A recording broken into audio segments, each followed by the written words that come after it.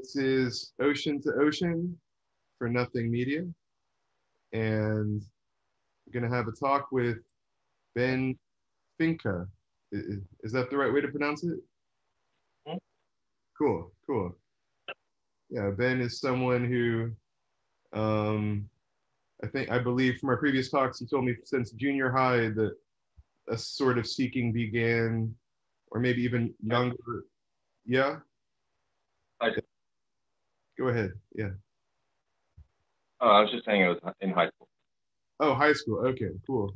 Yeah, that there was, that you were drawn to, well, actually you could start the conversation yourself. Tell me, how did you begin as a seeker, and, you can go from there. Well, I guess the thing that kind of turned on that light or whatever was it was actually when I was a senior in high school. The English class I was in, we read Siddhartha by Herman Hesse, and that was just sort of an introduction to, I guess,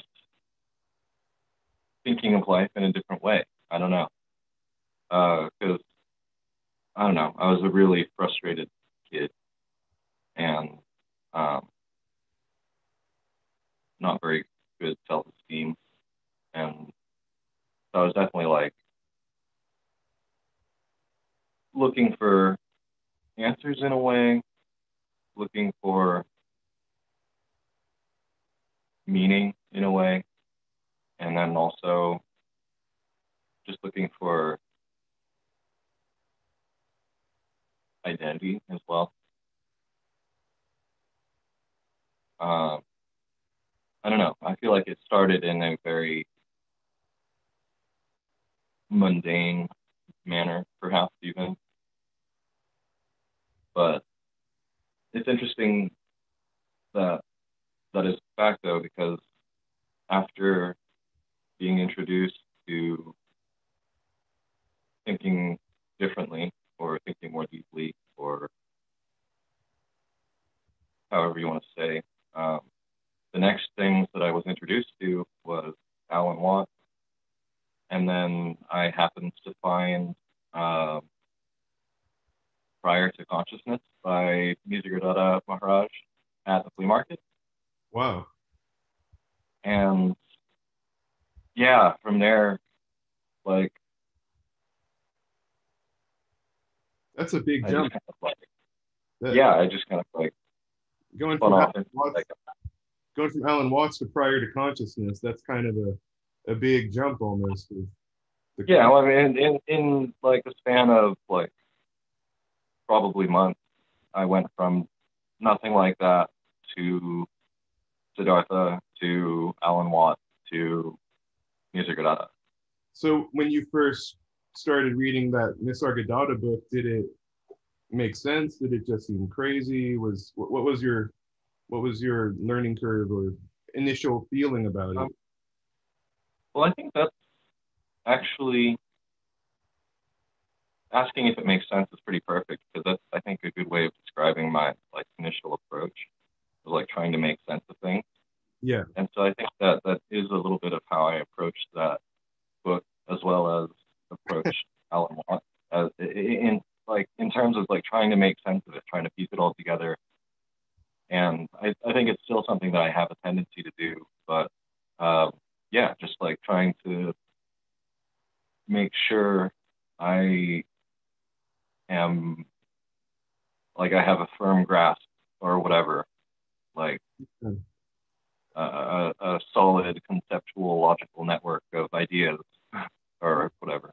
Right, and how has that changed over the years? Because you said, is it still? You said there's a part of you that still enjoys that or does that, but is there some? How has that changed now? I think it's kind of that I am just not as expectant. I'm not expecting as much from it. yeah, I think,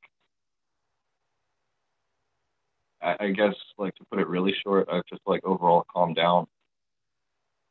Like, I still have my time, but I'm just not as, I'm trying to find a better way to put it, but I guess just, like, I'm just not as, like, attached to it. Like, Yeah, it's something that just kind of happened through me. yeah, And I guess, like, in the past, like, I would want to, like, try and get recognition, or I would try and get, like, at least acknowledgement or whatever for, like, understanding things. But I'm just not as concerned with that anymore, I guess. yeah, yeah. It's yeah. Well, with Nisargadatta in particular, and let's say that book, which I'm a little familiar with.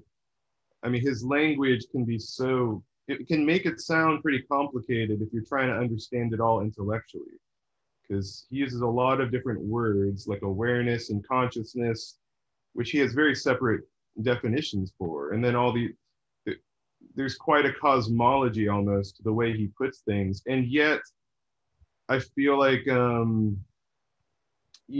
what he's really trying to get across is not in any of those concepts. It's much simpler. Yeah, and that's something that did stand out from the beginning, because I wasn't just reading Nisargadatta, I was also paired with Alan Watts. So Yeah. I was like, you're familiar with Alan Watts. He's very logical. He's very philosophical. And he also, he has a beautiful way of putting things in layman's terms, really. Sure, yeah. He doesn't yeah, with language. Yeah. Yeah. But I was, anyway, reading Alan Watts and Nisargadatta at the same time. And so, yeah, I mean, it's just like I was trying to understand it, trying to, like, put all the pieces together. And I think that was helpful to an extent because, yeah, I mean, it's just like the way I see, like, teachings at this point is that there are stories which help loosen your grip on other stories, something we've talked about before. Yeah. And understanding, like having a degree of understanding of, like, the teachings or whatever, I guess, like, I don't know, for, like, a really basic example, just, like, acknowledging that things are impermanent, like, Yeah. acknowledging that things will wear down and break, and you'll have to do maintenance, and it's not always going to be new. Like, that's always prevalent in life because, like, I like computers, I like my stereo system, I like my car. I mean, even just any everyday thing, there has to be maintenance. It's, yeah. And so it's just like taking things that I guess could be, in a way, very basic, but then applying it in a very deep way to your own psyche and your own life.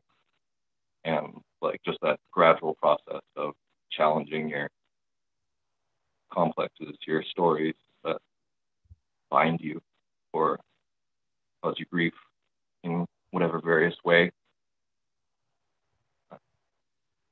Like, Yes. So with the example you gave of, acknowledging the impermanence and the deterioration of all things physical, how so you're saying that there was a moment where maybe you had that occurred to you and something changed?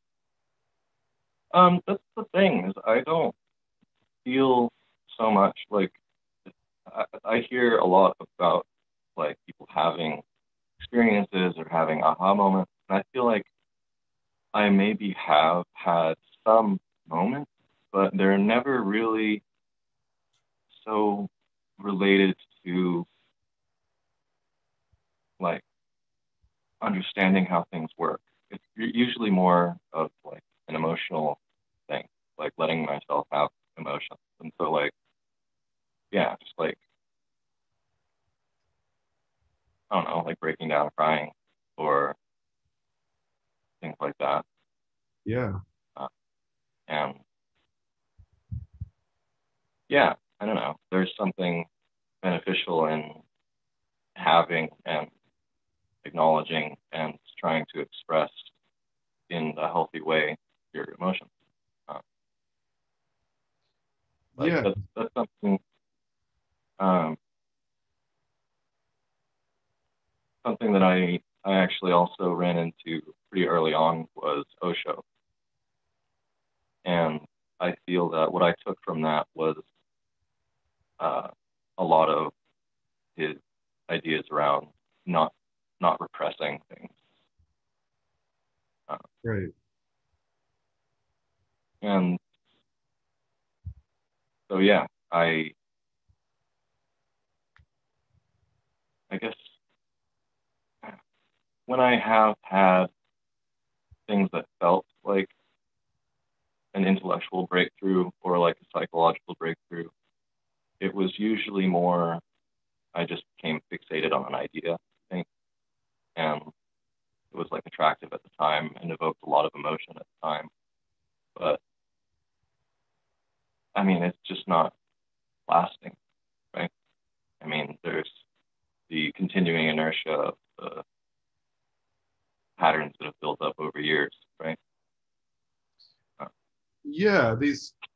Yeah, for me, it's like sort of noticing that those patterns are just doing what they do. And, it might feel like there's someone changing it in this way or that, but then that's just another thought. That's just another feeling. It's all, I mean, it really just feels like it's all just doing itself to me. But, and if you think about it logically, I guess, there's genetics, there's your environment. We're speaking English. We didn't come up with this language. We might put our own little subtle variation on how we say words, but and which words we choose over other words. But even that, it's not really a choice. It's things that are, even that probably just comes from our environment and, yeah, and just who knows what. I mean, even when I say, that's something I guess Ramesh said was up-to-date conditioning and genetics is causing everything. Nisargadatta called it food going in and food going out of the body, like all influences taken in, going back out in some variation. Yeah, but I don't even know if any of that's ultimately true. But when you think about things that way, it does relax the feeling of like there's no, it's, I don't know, what does that bring to your mind, those ideas? Well, I had in mind a comment on from before. We were talking about how in my experiences there's not really been like any lasting intellectual change that I like keep with me. Right. What I think that kind of points out is that I mean, it's again back to the kind of impermanent thing. It's like I think a tendency of a lot of people, and definitely myself in the past more so, is to try and find like some lasting thing or like some thought or like some way of thinking of things that like fixes it. Like if only I can like see it this way or think of it this way and maintain that space it evokes or whatever, then it'll be okay. And then we get frustrated when we can't maintain it forever. Yeah. Yeah. I mean, on the extreme end of this sort of topic you're bringing up, I've heard of at least one person who sort of claimed to have some sort of shift and awakening that they remained aware of and spoke about, and then, but they were older, and at a certain point they got dementia or something like this, and it appeared that it went away, to them and to others, perhaps, and the idea that there's something outside of the brain that can know this, this, and yet I don't feel like the brain is the thing knowing this either, and I don't think there's anything to know. So it's all pretty paradoxical, but what you're saying about the impermanence, I think that's kind of a very grounding example, just knowing that, our brains, which give us the ability to speak and talk like this, really, and point to what we're saying can't really be put into words, how that very brain can actually deteriorate, in old age, and then somehow appear to not know this anymore. But the funny thing is, there's nothing to know. And it's really like the body is just doing what it does. Yeah.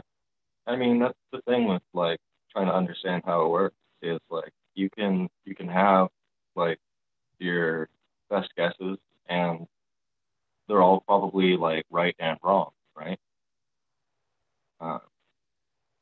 But it's never going to be perfect. What do you mean by that? What do you mean by the best guesses are right and wrong? Well, just in that you can look at anything from like innumerable perspectives. And so something as simple as like 2 + 2 = 4, like everyone will pretty much agree that that's correct. But that's only because of, like you were saying, like we're speaking English, we're thinking with these numerals that humans have made up, and like we made up these rules of like what these symbols mean. Yeah. And like mathematics at all. Yeah. And yeah, like so there is a perspective from which like it would feasibly make sense that 2 + 2 = I don't know, 7,000, like whatever you want, because in the end it's just convention. It's just like an agreed upon way of doing things that isn't objective, really. It attempts to be objective, but I mean, it's just like any mode of measurement, there's margin of error, right? Yeah. So is anything objective? Yeah. Here, can we pause it? No. Okay.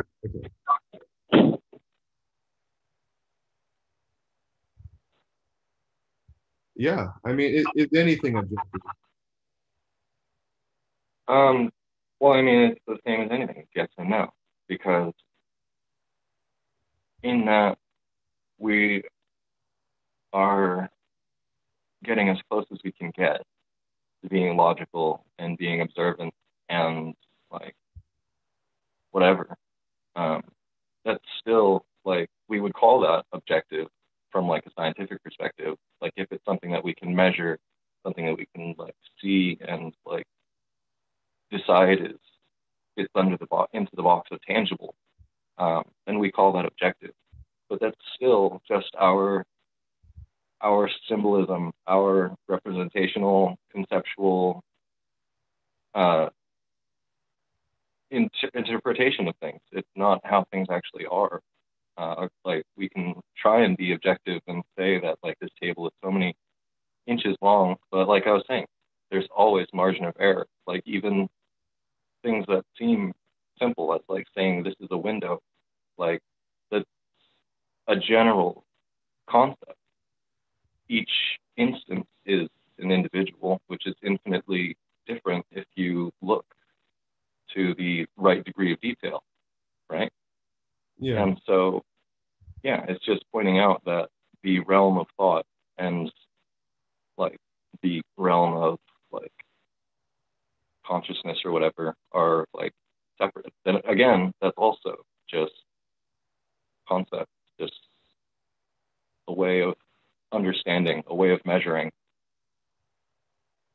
And yeah, that's what it means to me when it said that like it can't be said, or it can't be known, or things like that. It's like very logically, because anything known is dualistic. Right. It's finite. Is it has boundaries. There's a conceptual pattern which like denotes this is it, this is not it. Which is all, yeah, like I said, it's all imposition, it's all interpretation. It's not raw. Yeah. Yeah. And you mentioned earlier how, you know, something about this, I don't even know what to call this, what we're talking about. I guess we could say non-duality. That's what it's going to say in the title of the video, probably. But these discussions on non-duality and impermanence and whatever you want to call it, you said somehow this has brought about emotional changes for you, or bouts of crying, maybe like a release of stored emotion, or maybe like even unproductive thought patterns that were released. Maybe I'm sort of inferring from what you said. I'm curious, like, how do you, yeah, would you care to expound on that a little bit more? Sure. Yeah.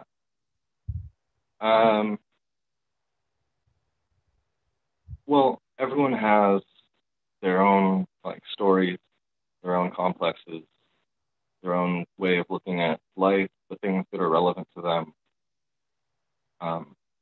their relationships that they have in mind, like just their like entire conceptual associated map of their psyche, of their psychology, of their understanding of life in the world. And I think that so someone that I've been exposed to, I've never actually read anything from her, just bits on Facebook, but Byron Katie, Yeah, and her work. I love Byron Katie. Yeah, and yeah, I really resonate with that. Yeah, and it's like the teachings are just a way to challenge your thoughts, and from there it's just like a gradual process of, like, for instance, like I've dealt with and still do deal with like a lot of guilt and like fear, and like I can be pretty defensive and get pretty angry, and there's always stories around those feelings, around those situations, like who am I in the situation, who is the other person in the situation, or whoever else or whatever else is involved, and like what is happening, and like having those negative reactions, having those negative emotions. Yeah, they always come with a story, and it's not always rational. It usually depends on some like faulty logic, which is usually something like this and this is always this way, or this and this needs to be a different way, or whatever. And like I often struggle with feeling like I need to be more productive. And something I struggle with too is I don't like when I don't feel that people are showing me respect. I guess I don't take blatant disrespect too well. But I can challenge the stories that come with those things. And I mean, it's hard. Some of it is just giving yourself time. And yeah, I think that has been a huge aspect of my like development or whatever. Yeah, it's interesting. My psychological growth. Sorry, psychological growth. Yeah, just like my psychological growth has been forgiving myself, and yeah, like allowing myself to have feelings, and That's beautiful. forgiving myself, but still trying to challenge those stories. And so, like, back to a more direct example, it's like when I think I need to be more productive, I don't. I'm not. That's not who I am right now. I'm not feeling productive. I don't feel I have the energy for it. If I try, it's just going to be hard to even think. And so, like, why force myself? That's something that I've been kind of vibing with lately, is like just being reasonable. And I guess this doesn't sound very spiritual or non-dual or whatever, but Yeah. But no, but it's beautiful though. Yeah, I think anyone with a pulse, with a heart, is gonna think it's better to not beat yourself up over things, and it's better to feel more relaxed in the body than to feel stressed out over stories that are ultimately just that, just a story. But I guess, since most of the viewers here, or listeners are going to be, coming to some degree from a non-duality background where these sorts of things aren't always talked about in the more radical non-duality circles of it's more of a focus on there's nothing to get out of this because there's no one to get anything. And this is the sort of language and perhaps, experience or non-experience of those who use that language. But then, yeah, but then me personally, I feel, yeah, personally, as a person, I wonder what some of these people are like in their private lives and how that the non-duality message or non-experience or whatever has affected them. And I assume it is very much like what you're describing. The difference, it seems to be, to me, is that there's less of an expectation that there's an end to anything, or that there's a best way to be, or I definitely resonate with the idea of psychological growth or emotional healing. But for someone who's going to the self-help section of the bookstore, they might be trying to get to an ultimate state, or maybe not. I shouldn't make that assumption. Everyone's trying to heal and should, to some degree, if they have something that needs to be healed. But I guess what I'm getting at is, from the non-dual perspective, all this is still just a story, the healing and the growth. And yet on the relative level, it's very beautiful and important. And it makes life easier when you have less neuroticism and things like that. So, yeah, what would you say to people coming from that perspective, that some people will probably hear what you're saying and what I'm saying and thinking that we're talking about trying to get somewhere, or we're talking about trying to improve the situation for the character, and that can seem like it's only going to create more suffering because you're reinforcing the idea that there is a character, or that ending suffering is. Do you see what I'm getting at? Yeah, I think so.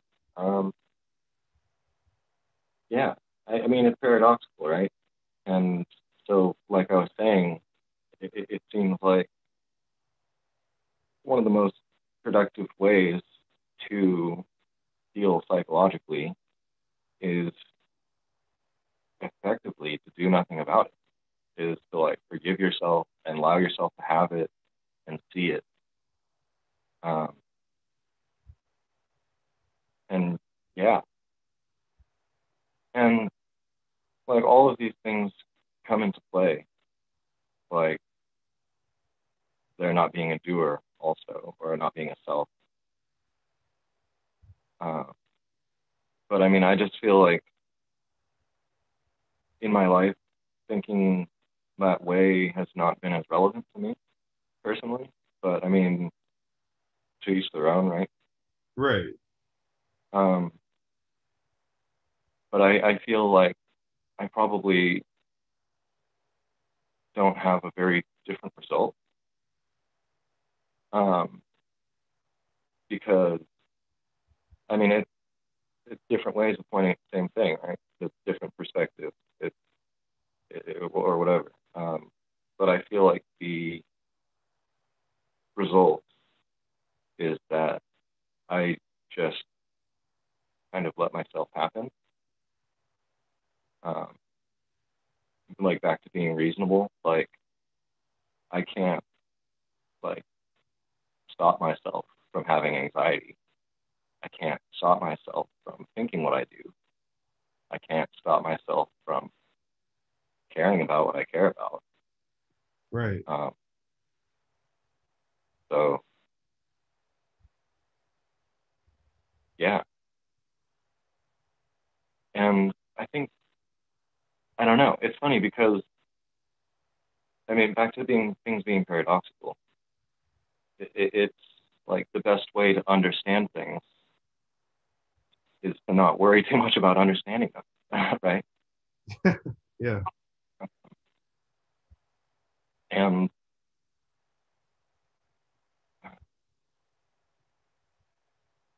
so, like, I almost feel like it doesn't really, like, it makes me think of a little bit of, like, how some people will change the words that they use when they've been exposed to spirituality. Like, they will start only referring to themselves as this body, Right. or things like that. And I just don't, I mean, if it works for them, then sure. But, like, I guess for me, I just don't see that it's really relevant because the concept behind whatever words could be completely different from person to person, and they could mean the same thing. Right. And so, like, when I think of, like, oh, I have to do this thing, like, I don't know, it's just the story, I guess. It's just, Well, I don't know, the words aren't what's important. they're not. They're not. And I think that's kind of a stepping stone, maybe, where you change your words to try to get your brain to think differently, or your mind is trying to figure something out. Like you said, when you first started reading Nisargadatta and listening to Alan Watts, there was something for your mind to chew on in that was enjoyable and probably helpful on some level. But at a certain point, you realized there was nothing to really figure out. And at that point, what difference do the words make? Whether I say it's me having an experience or not having an experience, or whether it's me or just the body or just the character, you're right. These words are just sounds, and what's behind them, or I don't know. I don't even know what's behind them. But it would be, it's probably pretty different person to person. Like when you see the color green and I see the color green, we have no way of even knowing if it's the same thing we're seeing. Right. And it makes me think of, like, the question of, like, people trying to, like, figure out if anyone's really enlightened or not. Like, Right. who cares? Like, they're who they are, or whatever you want to say. Like, however you want to measure it is going to be subjective and based on perspective and all those things. Well, I guess there's yeah, it's when I think about it, I guess what comes to mind is, as a mammal species that we evolved from, it's I think we're sort of hardwired genetically to look to someone with confidence, the alpha of the tribe, and they're going to lead us to the, fight off the lions or find the fruit, or find food or shelter or protection. So we're sort of hardwired to exist as a pack in a way, as a tribe. Humans are clearly extremely tribal animals, and so yeah, so when somebody speaks with great confidence and say they're enlightened or say that they don't exist, people tend to, you know, believe them and copy their language because, it seems like they have a successful strategy that they want. UG Krishnamurti said this is all just about pleasure seeking. It's like seeking of enlightenment or the dropping away of the self or any of these things. It's just another form of, the individual trying to seek a pleasure or be free from pain. And there's nothing wrong with that either, really. It's not something I think needs to be criticized. But yeah, I mean, those are what comes to my mind on it. But what was there a point when you used to like think, oh, this person's enlightened, that person isn't, and then at a certain point you just stopped caring, like you said? I think so. I think it was actually pretty recently. I think it probably still crosses my mind. I think I've just been interacting with that like side of Facebook. Like that's where most of my like spiritual conversations happen, on Facebook, and I just haven't been interacting with that as much lately, so it's hard to say, I guess. But yeah, I think it often would come up mostly when I felt that someone was being unreasonable or like, yeah, I mean, that pretty much sums it up. And I would like definitely have the thought cross my mind, like, oh, this person's obviously like attached to this or whatever. But yeah, I guess it also kind of came with my like somewhat more recent departure from that space a bit. It's just like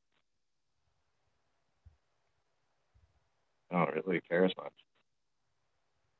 And I think that's something that's been kind of like spreading throughout my life in general, is like kind of a positive not really caring.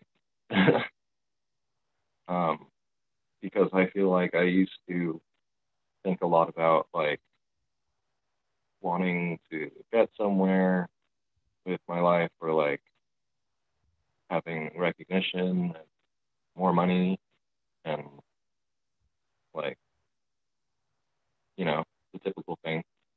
Yeah. And yeah,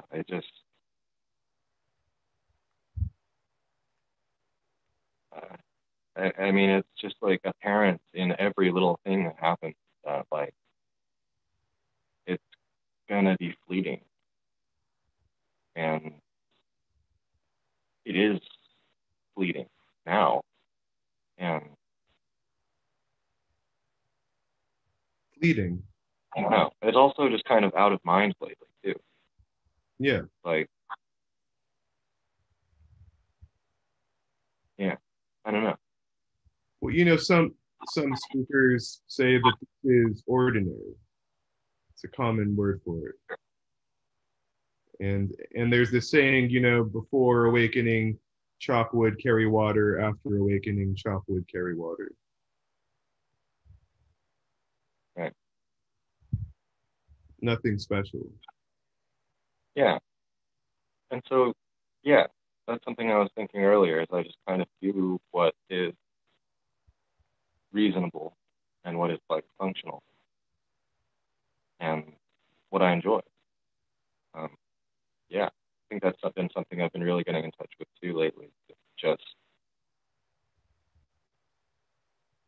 being able to focus on what I enjoy and want to do naturally and what I care about naturally. And yeah, I mean, I guess it's pretty straightforward that would make life feel more fulfilling, which I guess it does. Not that, I don't know. I guess that's something that I feel I enjoy. Yeah, well, Paul Hedderman, the speaker, he says that if you try to use non-duality to solve the problems of duality, it doesn't really work. But something about this message, this approach, whatever. It's the character tends to travel lighter as a byproduct, just sort of naturally. And that's kind of what I'm hearing from what you're saying is there's less of trying to like figure something out and that relaxes you. And there's less of a trying to, you know, get to an endpoint, you know, and or is that fair to say? Yeah, that's definitely true. I definitely used to be much more concerned with like achieving some state as well. That would be like different or like a permanent change of perspective to just like watching like a permanent out of body experience or something. But I don't care as much anymore. I mean, I don't. That's actually something I think about very little. Uh, I think it's actually been several years that my main concerns really have been more around psychological health and not really any sort of like spiritual end goal.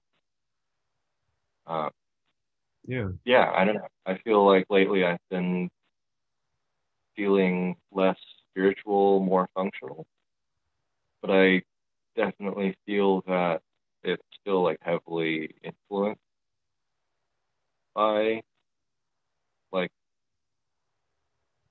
philosophical and spiritual ideas. I mean, that's just how I live my life, I guess. Yeah. Yeah. But Makes sense to me. Yeah. Gosh. yeah, Well, mm, I kind of feel that it's almost like rather than going out and trying to find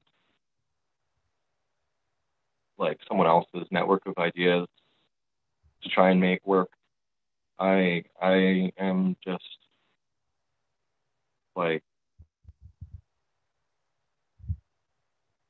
taking just what I need, right?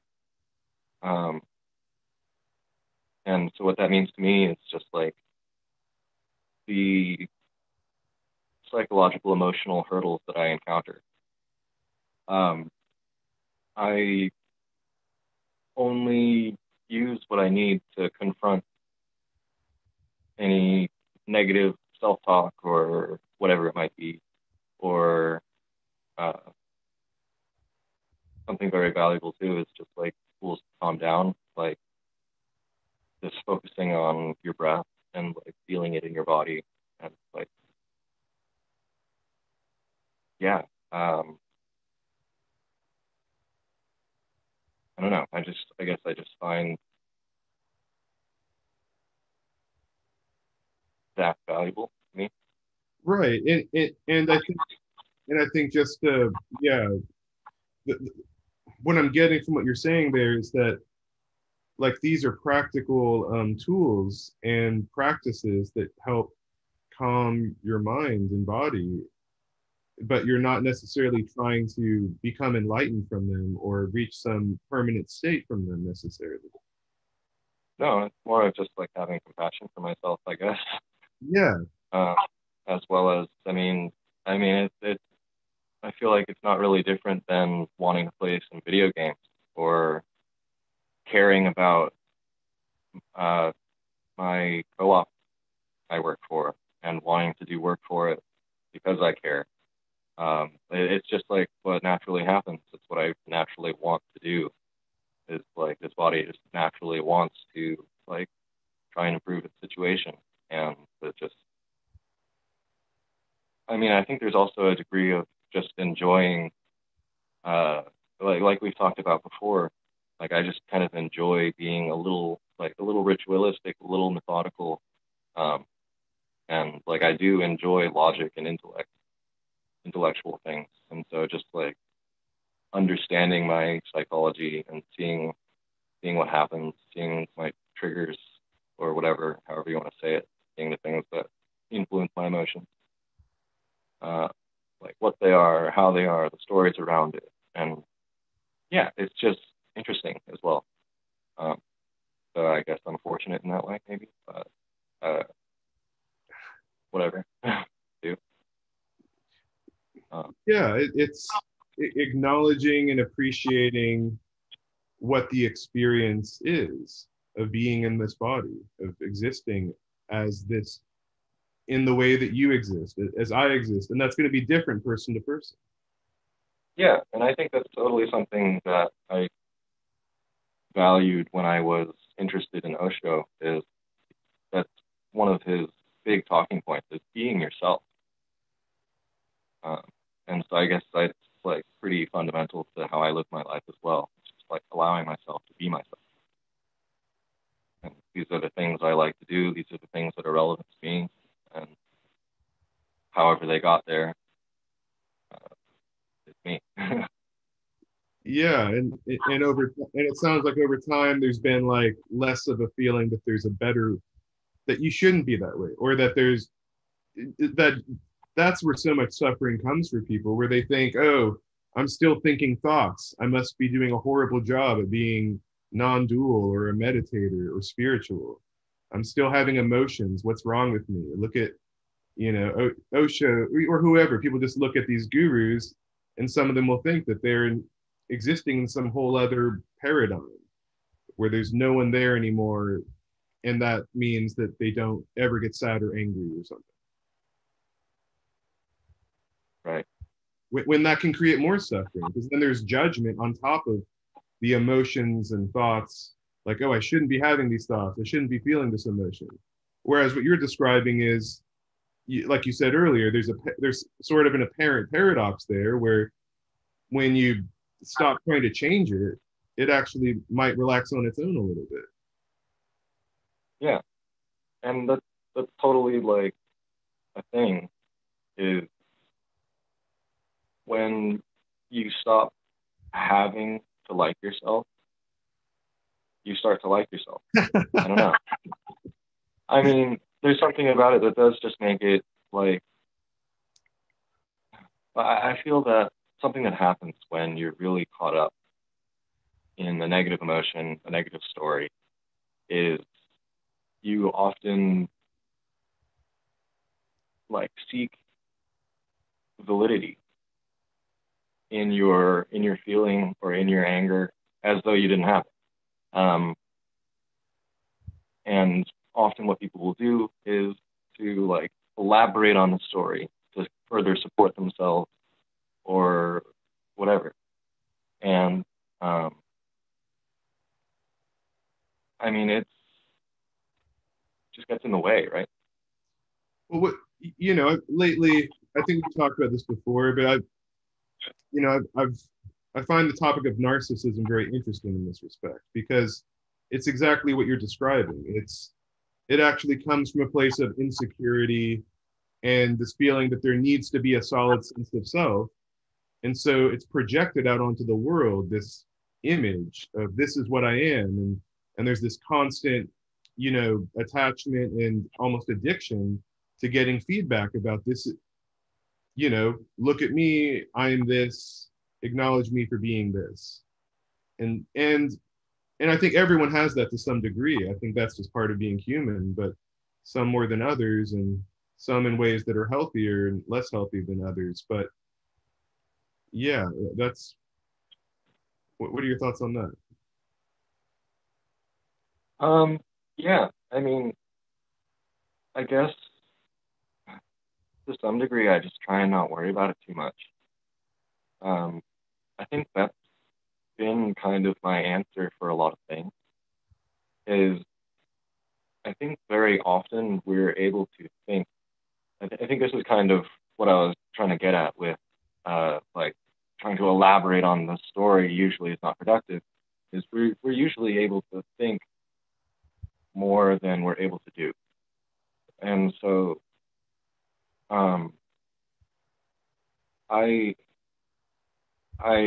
really try and just like make headspace for like what I need to do, I guess. Yeah. I don't know. I just like keep to my business in a way, but not in a like strict way, not in a like shutting other will outweigh just like for my own head and just for what's practical, because I can only do so much. And so like I take care of myself and my relationships, and yeah. I guess I brought that up because, it's something that, I guess I'm just bringing up my own thing because that was something I've struggled with, that dealing with people who are narcissistic, and you've been a helpful friend to me through some of that time. You've actually given a lot of helpful insights. And when I try to think about it, your insights were mostly just very practical of just, if something doesn't feel good, you don't need it in your life. It's really as simple as that. And beyond that, you're right. You don't need to understand anything. You're not going to really understand anything anyway. So there's no need to try to figure anything out. Sticking to what you're drawn to. Well, maybe there is to some degree, but you're talking, the way you're talking, it just makes me think, just how simple, that simplicity,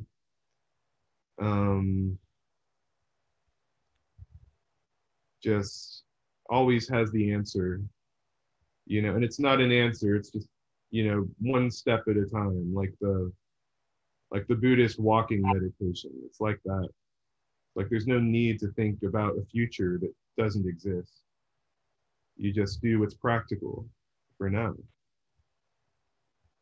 Right. I mean, that does actually sometimes include thinking about the future. But I feel that I've gotten better and better at only thinking about the future as much as it seems practical.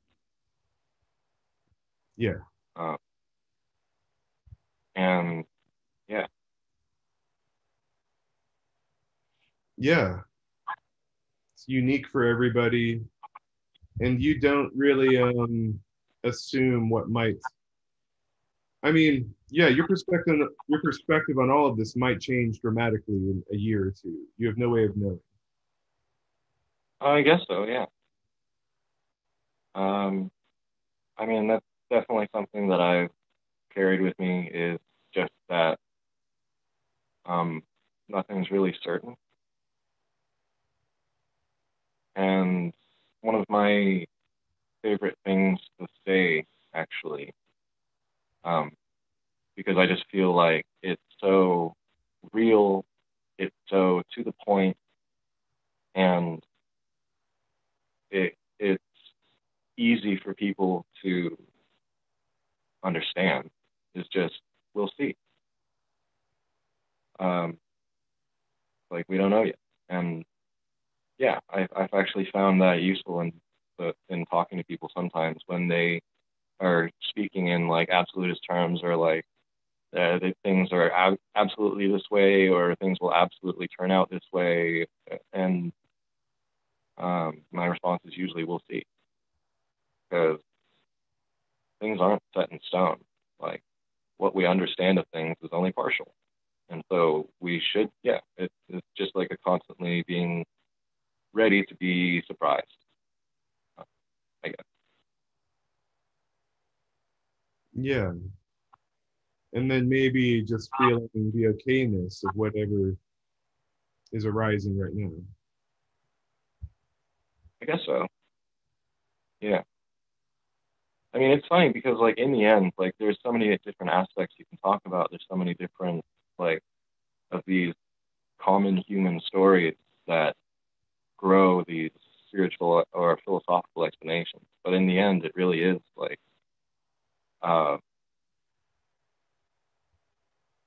mean, the best way that I found to put it is, like, just, like, going through the raw experience of it. Because, like, we can try and talk about it and explain things and understand these different aspects and these different pointers. But it does kind of come back to that, like, experience without thought. But, like, thought, I mean, it's funny because thought can be there, but it's just like that, that presence or whatever, that space. Yeah. And I don't know. I mean, it's like there's I think there's a lot that you can take away from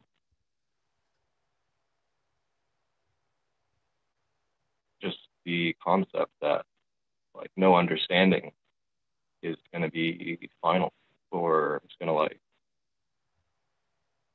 really hit it, like, and I don't know, there's something about like looking at like your raw experience that just like makes it really stark that what you think about what is happening and what is happening are completely different worlds. And yeah, and so like I said a couple times that like I have my thoughts about things, but a lot of the time it's just kind of out of mind. Is uh, yeah, I guess a lot of overthinking comes from like yeah, trying to solve things and trying to grasp it, trying to understand it, and I guess I've just been not so concerned with that, and so Yeah. I just don't think about it so much.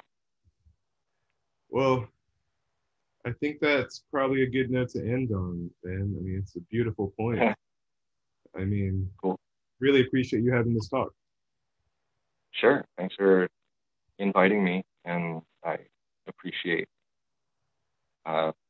you and getting to talk to you. And yeah. Thank you. Is there anything you'd like to promote or anything like that, or tell people about of yours? Um, not really. I guess something that comes to mind, if anyone's interested, is I mean, it's pretty outdated at this point, um, but I did write a book. I sent it to you at one point. Mhm. I guess that's the thing. It just popped into my head. Um, If people want to find that yeah. book, would they just contact you personally, or is it on Amazon or anything? I don't feel that.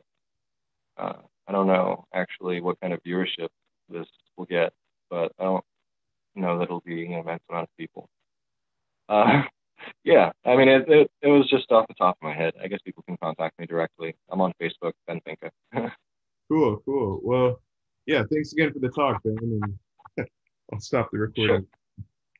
Sure. Okay.